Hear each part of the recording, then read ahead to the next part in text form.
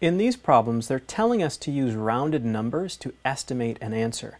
And the idea here is that these are calculations you could do really quickly in your head when you don't need to be perfectly accurate. I know you could do the addition here on paper or plug it into a calculator and get the, quote, right answer, but in this case, the right answer is not adding those things precisely together. It's rounding first and then adding. What we want to do, since we have hundreds here, 550 and 933, we want to round each of those to the nearest hundred.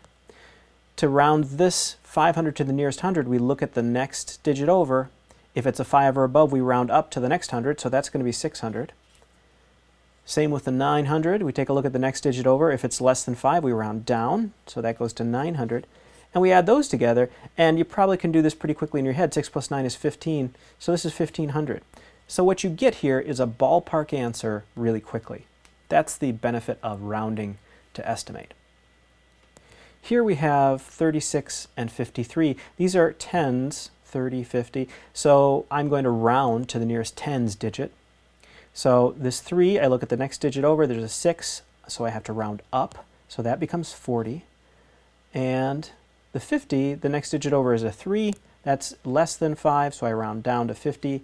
And now I get 40 times 50, which is a lot easier to figure out. But in case that still might make you stick here, when we're doing multiplication and you have a number like this with a 0 after it and another number with a 0 after it, you can multiply the number. 4 times 5 is 20.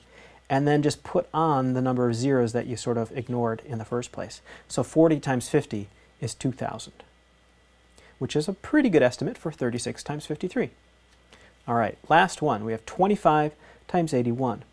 Rounding to the tens, 25 will round up to 30, and 81 will round down to 80. And now I'll do 3 times 8 is 24, and then stick both those zeros on, and we get 2400. So that is how to use rounded numbers to quickly estimate an answer.